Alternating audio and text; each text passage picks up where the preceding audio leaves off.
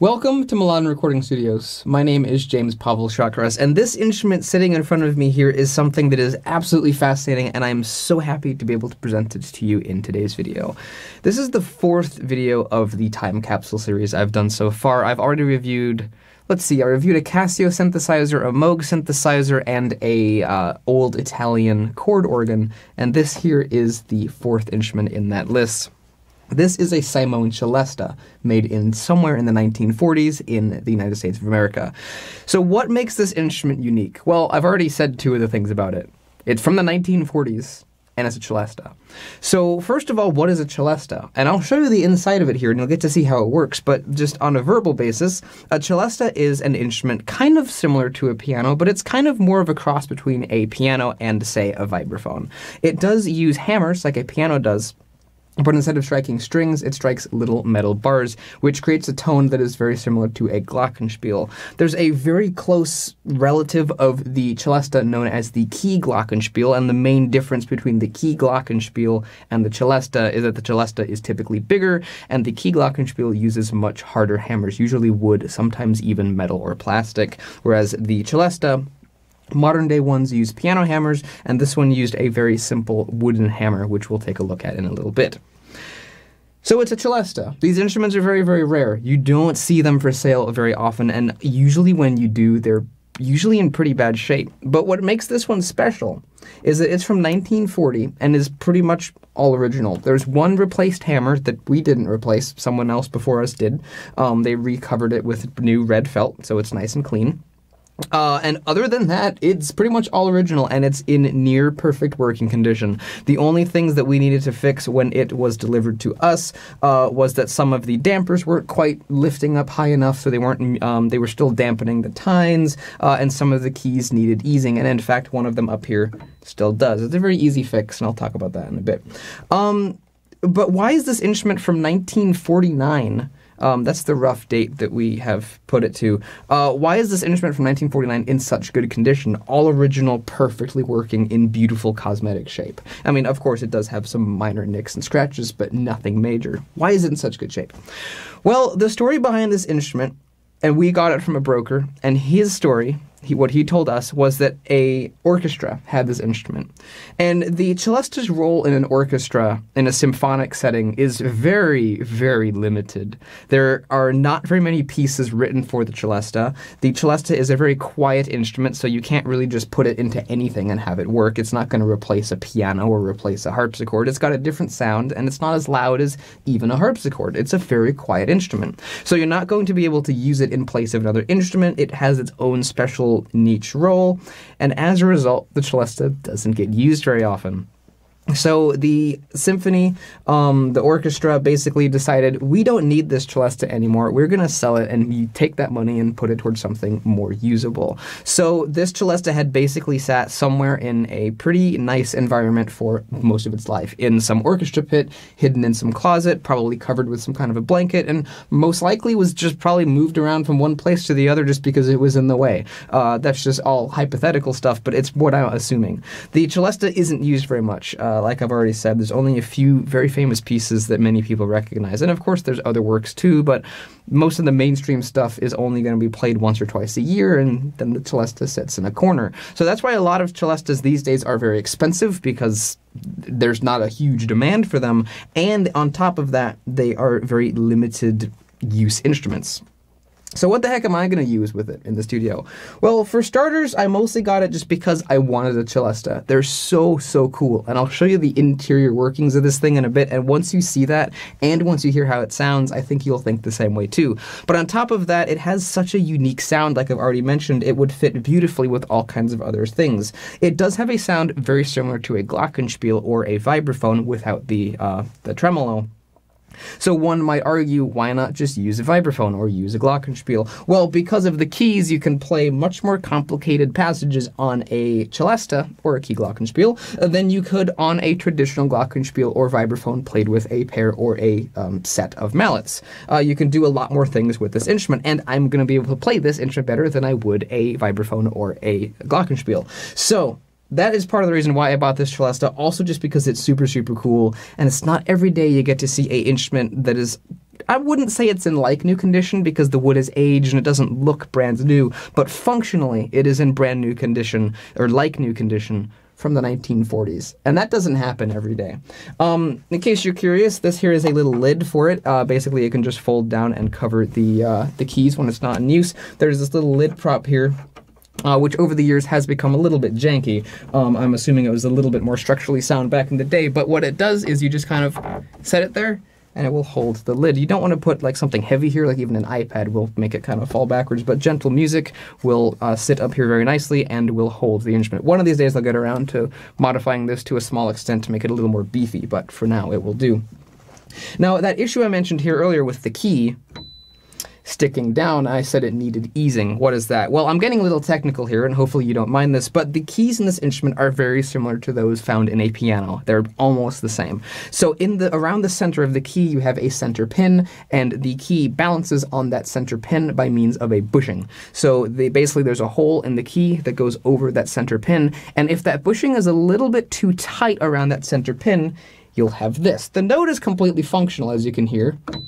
It's just the key doesn't want to come all the way back up. And if you play this note, you'll feel that there's a bit of extra tension and friction, especially at the bottom of the key bed. And that's simply because that bushing is a little bit too tight. There's a special tool made in Japan called a key easer, or a bushing easer, that you use to gently open up that bushing just a tiny bit and make it a little bit less tight, and that would fix that problem. So it's a very, very easy thing, although taking apart the Celesta is a bit of a process. So that's why I haven't bothered to do that just yet. But it's a very easy thing, and this happens in pianos a lot as well. So if you have a piano with a sticky key that works but doesn't like to come up, it's probably, most likely, an issue with the bushing, and it's pretty easy to fix. Now, although I said that taking apart the instrument is difficult, I mostly was referring to this top part to allow the keys to come out. That's a bit of a process. You gotta take this lid off and all that stuff. But removing these front panels and the back panels is as simple as removing 2 and sometimes even 1 screw, then the panel pops off. So let's show you what's on the inside. It's hecka cool. This is the inside of the Simone Celesta, and it's accessed from the front of the instrument by removing 2 small screws that are found in the bottom right and left-hand corners of the instrument. Once you remove those, the front panel simply falls away, and you are allowed to look inside the instrument. And this is what it looks like, and it's quite an interesting mess, isn't it? It's very, very interesting.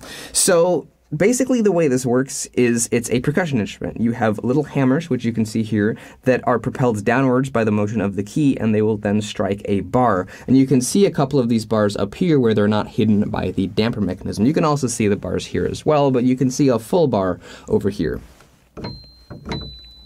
So when you push the key, it basically swings the hammer downwards.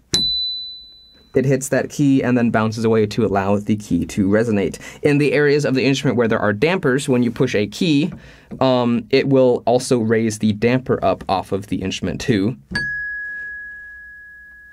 So that as long as you're pressing that note, the tine is able to ring, and then when you let go of the note, the bar is muted. The damper pedal, which is here, allows you to raise all of the dampers up all at once. It works by the pedal lowering this center bar here, which pulls downwards on these levers here, which then tilt the entire damper mechanism up and away from the bar in this same motion, except not as exaggerated. The way that the notes are arranged in the instrument is very interesting, and I'm not exactly sure why they've done it this way, but this seems to be pretty standard with many Celestas. In this instrument, they are arranged in minor thirds, so each bar in each tier is a minor third apart, and you can see this because the middle bar is a D diminished 7th chord, the tier below here is a D flat, and then the one up here, which you cannot see,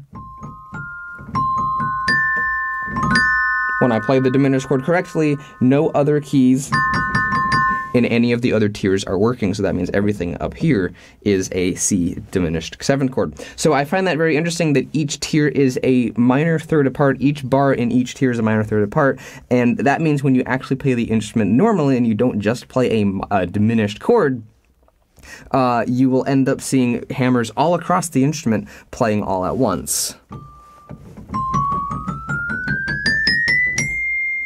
which is a very interesting look, very chaotic, and very, very cool. So that's what the inside of this all-original 1940s Simone Celesta looks like. We can also take a look at the back of the instrument, too. This is the back of the Simone Celesta, which again is accessed by removing the back panel, which, like the front panel, is held on by only one screw this time. It's located at the top. You remove that, and then the back panel can fall away and allow you access to the rear of the instrument, which looks even more complicated than the front of the instrument. We can now see all of the wires that connect the hammers to their respective keys, and you can now see all three tiers of bars. You have the top tier up here, which is connected to their respective keys by a very short wire. You have the middle tier of bars, which is connected to their respective keys by a medium length wire, and then you have the lowest tier, which is connected to their respective keys by a very, very long wire. So you can see here that it's very, very complicated, but yet also very logically laid out at the same time. And like before, you can see that everything here is all original. You can see the old patinaed wood with the really cool Simone badge. I just think that looks super cool. You can see that the keys have not been cleaned. None of the wood in here has been replaced or cleaned. It is all original and all perfectly functioning from the 1940s. There is a little, what's the word I'm looking for? Like an embossing, like a stamp, for a date stamp up here on the keys. It's actually split between two keys, so it's difficult to read what exact year it's from, but I'll post a picture of it up here. The folks on the Patreon page will recognize that because I posted that up there a long time ago, and now I'm making this video here, so you guys got a very early sneak peek of the Celesta. But it definitely says 1940-something. The current guess from the patrons and from myself as well is 1949. So this Celesta is quite old. That's the date stamp up here. And these keys, as you can see, like I mentioned, are all original. Each one has a lead weight, or at least it appears that most of them have a lead weight in the back to create a even heavier action. And then when you push down the key, the back end of it lifts up, which then lifts up the hammer, causing it to strike the tine. And when the hammer swivels downwards, it also propels the damper to go up into motion. There's a little twisted bar here, a little twisted piece of wire that pushes up on the damper like so. You can see just how simple the construction of the dampers is, at least I hope you can. They're basically just a block of wood mounted on the end of a stick with a little felt pad underneath of them. But they are in fact quite effective, and they do a very good job of muting the tines. And you can just see all of the chaotic wires and cables and springs that are back here to allow the action to work. It's very, very interesting, and it's super cool that it's all original from 1949. I thought it would be really cool to play a little random bit of music on the Celesta with the panels off so that you can see the action in motion. You can even see me behind here because I've got both the front and the back panels off, and you can see right through the Celesta. So let's play a little random bit of music here on the instrument, and you can watch the action do all of its really cool things, and it just looks super, super cool.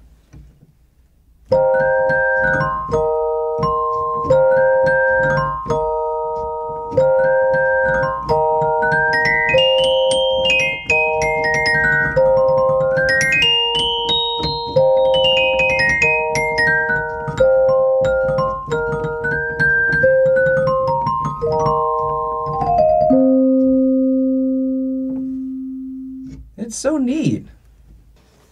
You've already heard a little bit of what the Celesta sounds like with me poking this key up here and playing the instrument a bit with the cover off.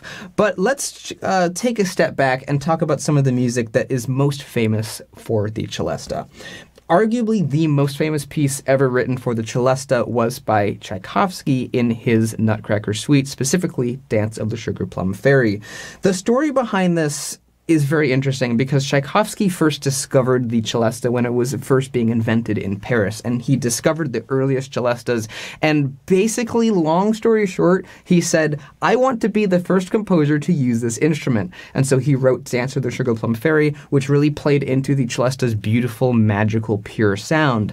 And that was one of the first pieces ever written for the Celesta, and it wowed audiences at the time because they had never heard such an instrument. It literally didn't exist. It was a brand new concept.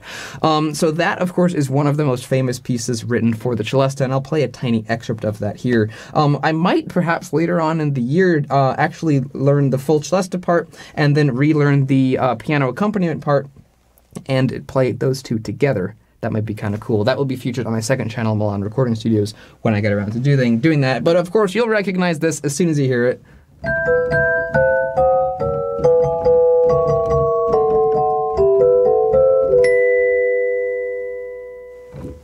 It's iconic, it's become kind of a Christmas classic at this point, and it's a really, really lovely piece. Another piece of music that I associate with the Celesta would be the theme from Pirates of the Caribbean for Davy Jones. It's more of a music box type of piece. And I believe they used a music box of some sort for the original soundtrack, but the Celesta has a very music box-like sound, so of course it fits right at home.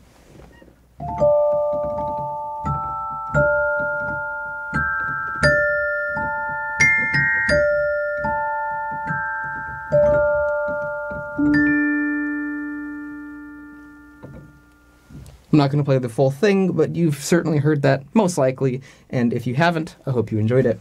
Another piece that was not written for the Celesta, and has nothing to do with the Celesta, but still sounds really good on the Celesta, is this one. And some of you may recognize this too.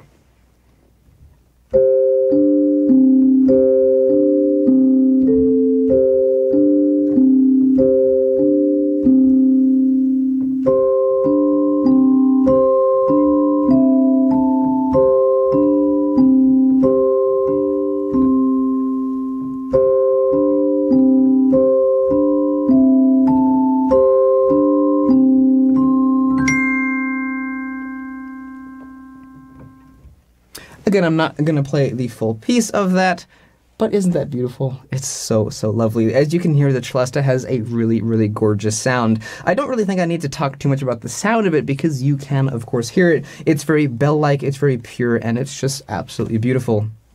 You have the lower notes down here that have the kind of the deeper, more resonant sound.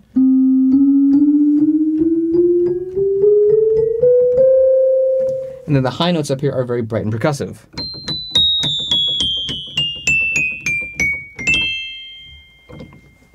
Which is always nice to hear.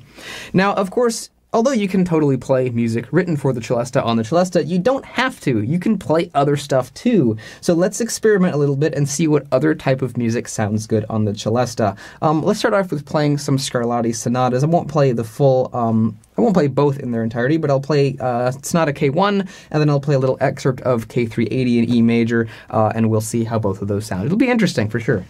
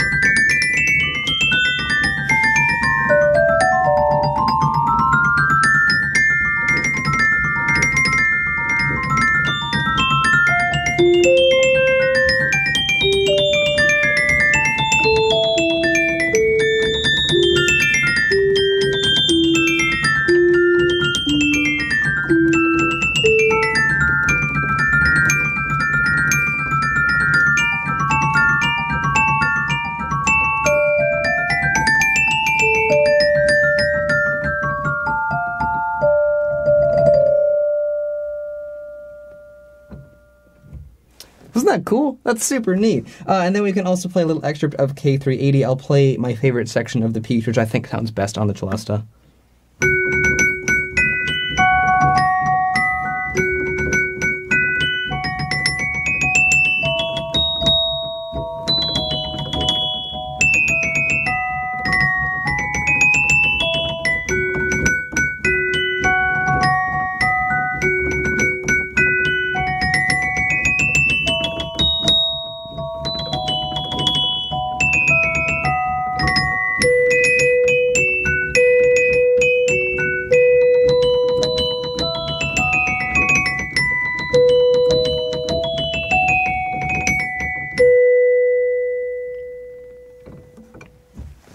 So you can play a lot of different types of music on the Celesta. Here is a Sibelius Etude. Again, not the full thing. I actually run out of keys for this one, which is why I can't play the whole thing. The Celesta always has a pretty limited range. This particular one is 4 octaves. Today you can find 5 octave Celestas, which add an extra octave down to the low bass.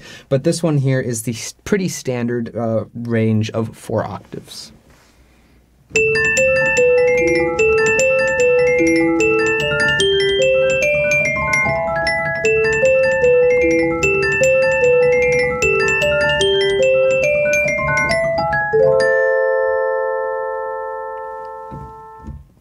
You're probably wondering if you play piano, you're probably wondering what the action of this instrument feels like. Since you've seen it now, you're probably really interested to know what it feels like. And it's a very unusual feeling. I can't really equate it to really much else. It doesn't really feel like a piano. It's kind of more heavy, substantial, and less responsive than that of a piano. A modern Celesta would be a different story. Modern Celestas by Schiedmeier have a very light, quick, responsive action, but since this one was from the 1940s and it was pretty primitive, as you could see, the action isn't as refined as the modern-day Celesta. But nonetheless, as you can see, you definitely can play it and get some intricate music out of it, but it definitely does feel heavy, and it is a bit of a workout compared to perhaps a normal piano, a digital piano, or even something like I don't know, Fender Rhodes. That's kind of what the action almost reminds me of. Is like a stock Fender Rhodes. It has that same it has that same kind of squidgy feeling, which is very interesting. But despite the fact that the action isn't perfect and prim and proper, the instrument still is a delight to play, and I absolutely enjoy playing it. It's so much fun, the sound is so cheery, and it's just absolutely lovely.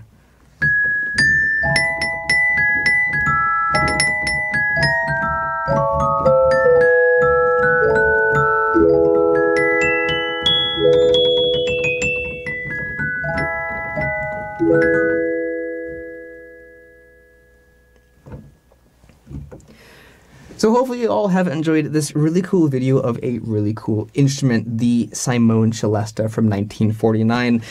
There's not a lot to say about it because it's a pretty simple instrument. It's not like one of these digital pianos I've been reviewing that has 35 different sounds and all these different features, so this video feels unnaturally short to me. But I feel like we pretty much have gotten a pretty comprehensive review of this Simone Celesta. It is super, super neat, and it's a very rare find, and it really is like a time capsule from 1949.